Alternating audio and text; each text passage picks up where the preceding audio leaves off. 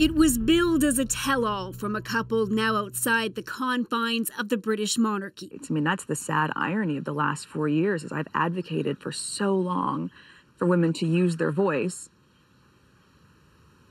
And then I was silent. Were you silent or were you silenced?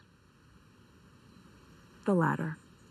The 2-hour interview comes amid mounting friction between Buckingham Palace and the Duke and Duchess of Sussex.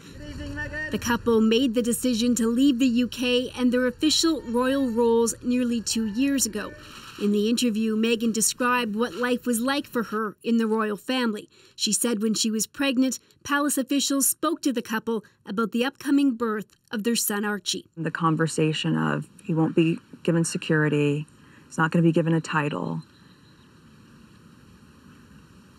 And also concerns and conversations about how dark his skin might be when he's born. She says tabloid scrutiny and life within the royal family made her miserable and lonely. She says at her lowest point, she thought about committing suicide. I just didn't want to be alive anymore. And that was a very clear and real and frightening constant thought. Before this interview, Meghan accused the palace of orchestrating a smear campaign.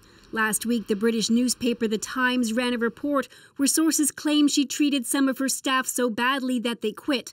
The palace, which normally is silent on anything published in the papers, said it was concerned about the allegations and would investigate, which it notably did not do over Prince Andrew's sexual abuse allegations. Not only was I not being protected, but that they were willing to lie to protect other members of the family, but they weren't willing to tell the truth to protect me and my husband.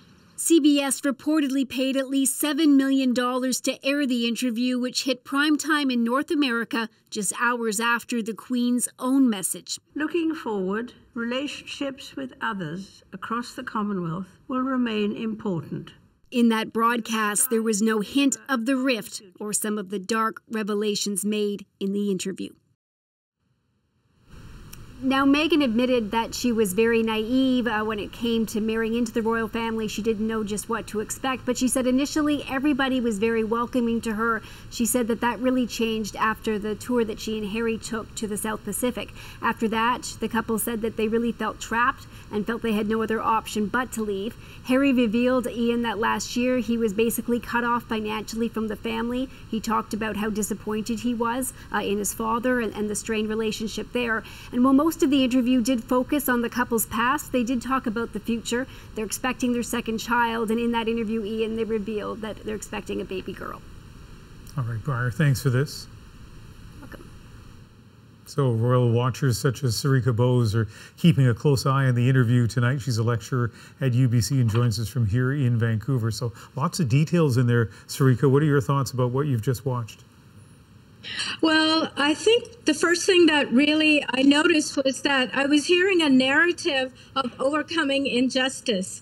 And so I saw a lot of words and a lot of concepts underlying the interview, words like entrapment, marginalization, racism, financial insecurity, protection. All of these kinds of ideas ran through the entire interview. And two of the most important points that were mentioned many times were mental health and self-harm, as well as racism. And the idea was that there was a great deal of racist behavior once two things happened. One was the Australian tour, and one was the announcement of the new baby. And there was discussion about not giving the baby a title, discussion about the color of the baby's skin, and discussion really about racist attitudes in the royal family. And I think that particular discussion is probably the most damaging to the royal family. And there's going to be a lot of discussion to come. We literally have 15 seconds, but let me just ask you, are you surprised at the level of candor in that interview? I'm not very surprised, no. All right. Sarika, thanks for joining us. Okay. Thank you.